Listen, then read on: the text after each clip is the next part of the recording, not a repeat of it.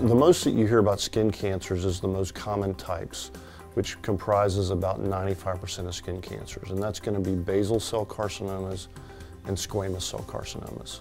And typically those are very treatable, typically require just an excision by a regular dermatologist or a plastic surgeon or something along those lines. Occasionally a squamous cell will metastasize to a lymph node and require removal of all the lymph nodes in that particular location.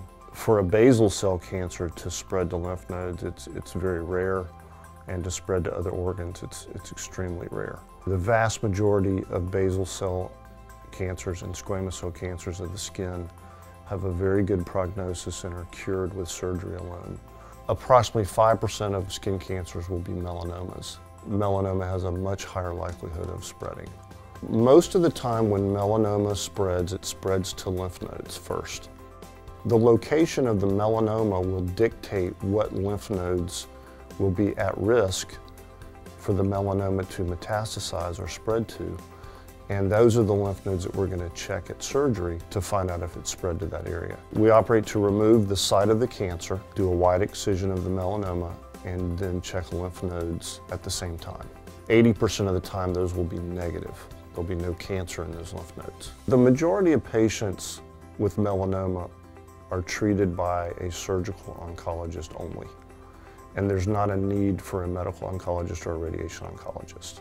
There are exceptions, but in general, chemotherapy is not very effective against melanoma. The agents that have come out in the past several months, as well as in the past several years, fall into a category called immunotherapy, where they are basically manipulating our own immune system to help us fight the melanoma.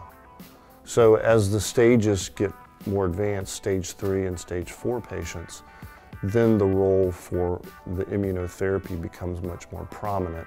Stage 1 and 2 patients is local melanoma only, and that's based on the thickness. Stage 3 means regardless of the thickness, it's spread to a lymph node, and then stage 4, it's spread to distant organs.